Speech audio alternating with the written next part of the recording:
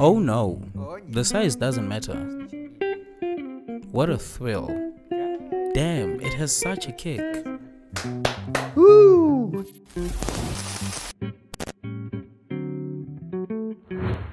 Sooner or later, everyone has to face the eternal question. What is better?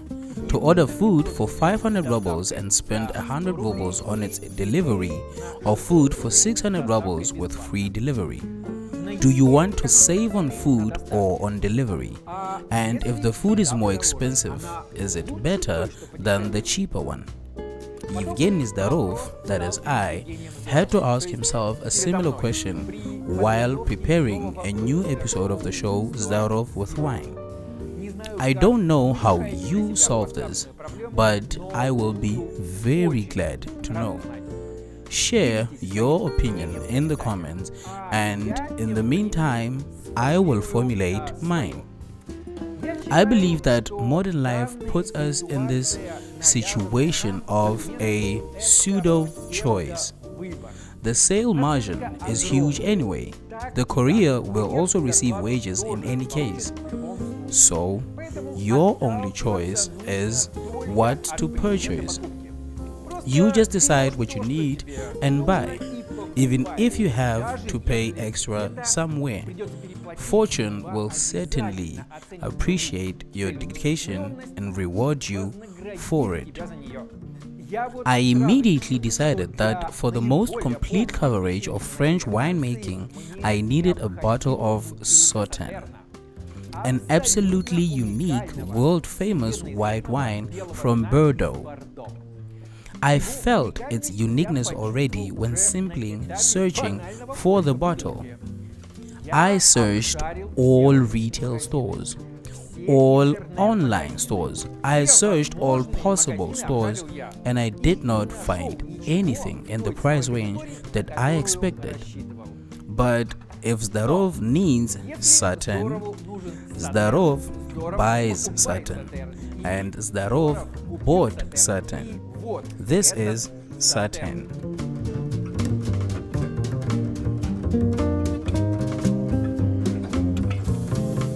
Yes, it only contains 375 milliliters and it costs 6,290 rubles plus delivery.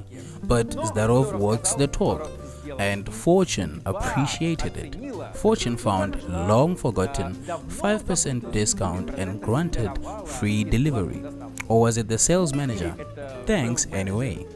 So, here is a life hack from Evgeny Zdorov. Do you want to save more on wine? Just pick the most expensive bottle available. Take my word for it, you will save a lot more than on a cheap one. And yet, how does this pricing work? As I said, Sauternes is a unique thing, and not only because you can hardly find it. In fact, it works the other way around. You can hardly find it precisely because it is unique. The name of the wine comes from the Sauternes commune, where it was invented.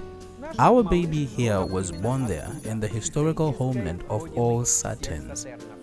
It was produced at the Chateau Rizek winery, and this is one of the 4 estates owned by Chateau Lafite Rothschild, the official royal supplier since the mid-18th century. In addition, Chateau Lafite Rothschild belongs to the category of Premier Grand Cru Classé, that is, the very best French wines. In other words, this bottle is very rare and very cool. But this is still more a consequence than a cause. A reasonable question arises. What is the problem with producing Sauternes somewhere else? The fact is that the difference between Sauternes and ordinary wines is as striking as between Roquefort and a Russian cheese. I mean, what differs them is mold. Yes, you heard right. Sauternes is made from moldy grapes. Of course, both the grapes and the mold should not be just any, but very specific. Botrytis grey mold and Semillon, Sauvignon Blanc, and Muscatel grapes. All varieties react differently to the mold and give the blend different nuances. So each manufacturer combines them in their own way, even accounting for the characteristics of the crop. My 2015 bottle says that we have 93% Semillon, 5% Sauvignon Blanc, and 2% Muscatel. Semillon is traditionally used as the base of a blend because it is most influenced by botrytis. This fungus is an extremely capricious creature. Too much moisture and it degenerates into ordinary rot and kills the crop. Too little moisture and it does not develop at all. However, the Sauternes region is located in a unique area where the rapid and cold Sauternes flows into the warm and full-blowing Garonne. The combination of temperatures leads to the formation of thick morning fogs, which quickly dissipate in the hot southern sun. This produces a kind of humidity swing and the only microclimate that completely suits botrytis. The fungus penetrates under the skin of the grapes and dehydrates it from the inside, making it look like raisins. Because of this, the concentration of various substances in the juice sharply increases, including fructose, the excess of which determines the sweetness of Sauternes. It says here that the alcohol by volume is 14%.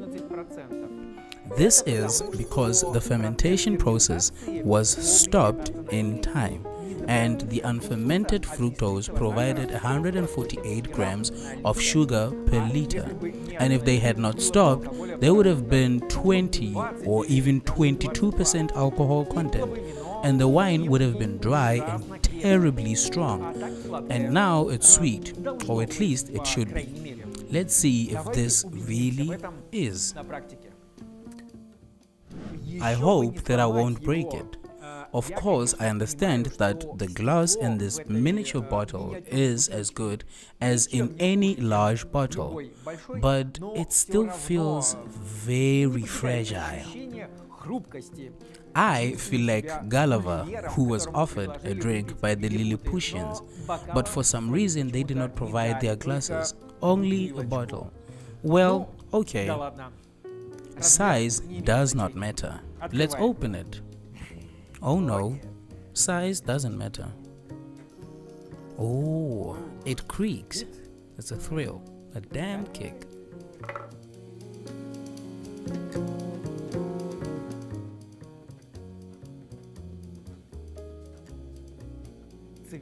The color is bright golden, almost amber.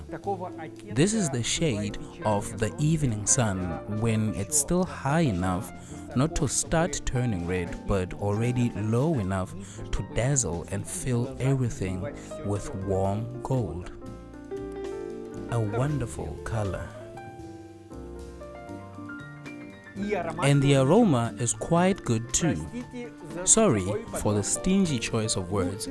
It would be better to say mind-blowing, but it seemed to me that it was too much. Although it really blows your mind with a honey wave, and when you look a little deeper, it turns out it is not even honey. I mean, the aroma of honey is definitely present, but I also feel ripe peaches and baked pears and candied apricots and ginger. Woody and vanilla notes are also very clearly distinguished. It looks like an impressionist's canvas. First, you grasp the whole image, and then you notice individual strokes. However, the bouquet does not fall apart but exists simultaneously, both as a set of nuances and as an integral picture.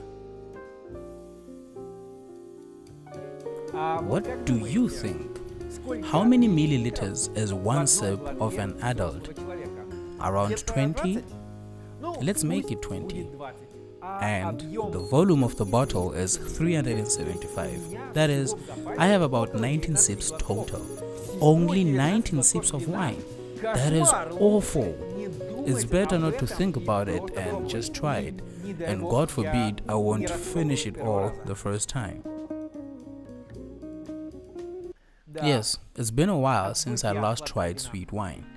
This adds and makes the sensation even more vivid, very sweet but not sugary, thanks to rather high acidity, which balances the sugar and makes it more delicate.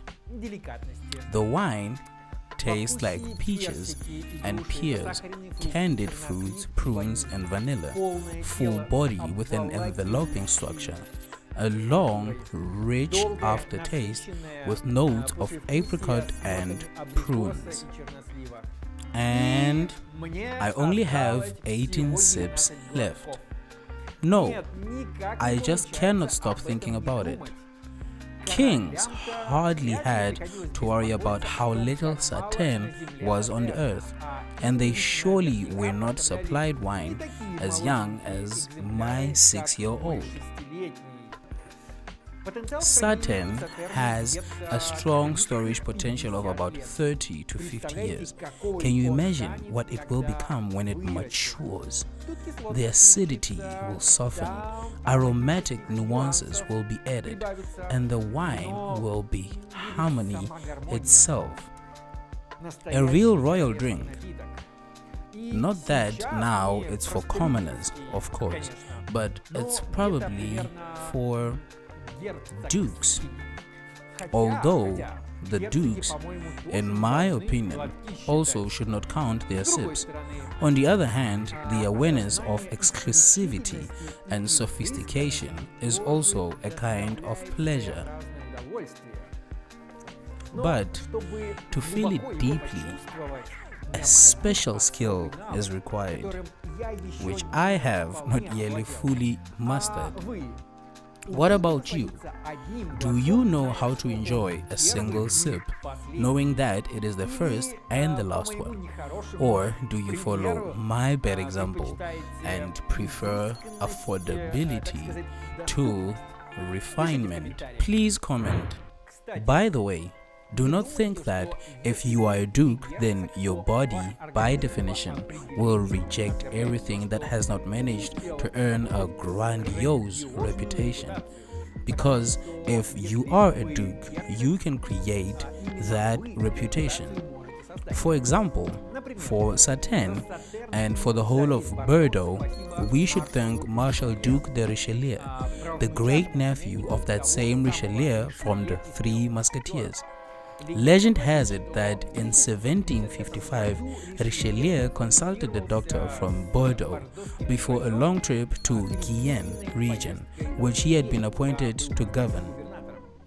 The doctor happened to be a good one, and instead of dubious tinctures, recommended Marshal Chateau Lafite wine. Richelieu accepted the prescription and unquestioningly had been following the recommendation for several years.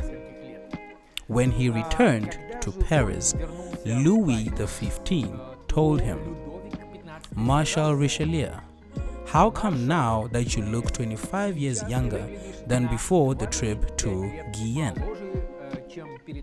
To which Richelieu replied that he had found the elixir of youth. That is how Chateau Lafite became the royal wine. There is, however, another version. I came across it in the Dictionary of Cuisine by Alexandre Dumas. Yes, the same one who penned The Three Musketeers and The Count of Monte Cristo. He was also a good cook. Dumas believes that the dialogue between Louis XV and Richelieu was not so full of praise. The king was surprised that a certain Bordeaux nobleman does not drink any wine in Paris other than that what he brought himself, and the marshal called the Sauternes wines fit for drinking and also, like beer, devoid of nobility but possessing a certain mystery. And you know what? I object. Sauternes is not devoid of nobility, absolutely not like beer, and absolutely not fit for drinking. It is for tasting only. Wines are basically meant to be tasted, and if common people do not understand this, you need to immediately start producing only miniature bottles instead of standard ones. Rise the prices, destroy beer stocks, introduce the unified state exam in enology. Where's my secretary with decrees to sign? Oh, I don't have a secretary. No secretary, no decrees, no Sauternes. And what should I do now? I've said everything and drank everything. All that remains is to go to bed. Is that so? Oh well, then I am going to sleep. Oh, look. There are some more drops of Sauternes. I am going to lick them as a kitten. Oh, damn, what a thrill. More. It is very tasty and very sad because it is not enough.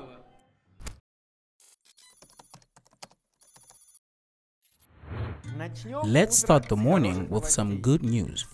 I cancel all my decrees from yesterday, and not because I like to drink more and prefer cheaper wine, although this is true too. But the main reason is that if there are no ordinary everyday wines, the very mystery that Richelieu attributed to Sauternes will disappear. And that's the whole point. I paid 6,000 not for 375 milliliters of wine, but for a mystery. And I don't even like sweet wines. More precisely, I love any wine, but after sweet ones, I have a terrible headache usually, from the added sugar, most likely. But in Sauternes, everything is natural, and there was not too much of it anyway. One way or another, there are zero reasons for a hangover, and there are a lot of memories. So it can be a great gift, provided that the recipient is sophisticated enough in wines to understand what he was presented with. Also, Sauternes is suitable for special events, the most rare and important ones. This is exactly the kind of wine that you can buy when a child is born, put it in the cabinet and then open it for prom, and it will only get better. When it comes to the table, Sauternes goes well with nothing. Not that it does not go well with anything. I'm only saying that I personally would not combine it with anything. It is good as it is.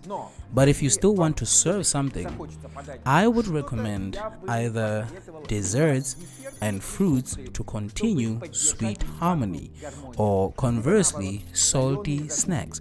Hard cheeses with noble mold are perfect. It's funny, of course, to combine moldy cheeses with moldy wine, but the flavor combination is really great.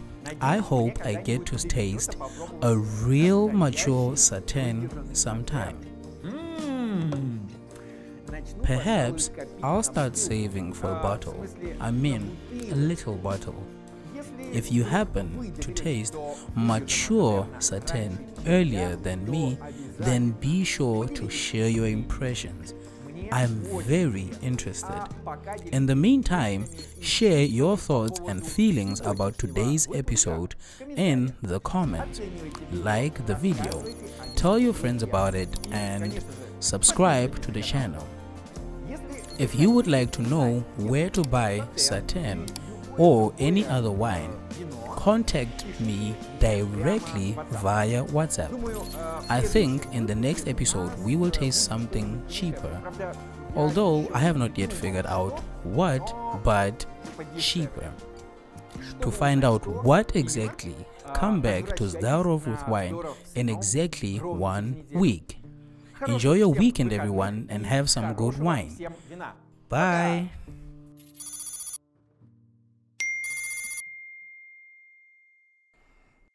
Do not come to the queen and tell her that she looks splendidly today. I am aware.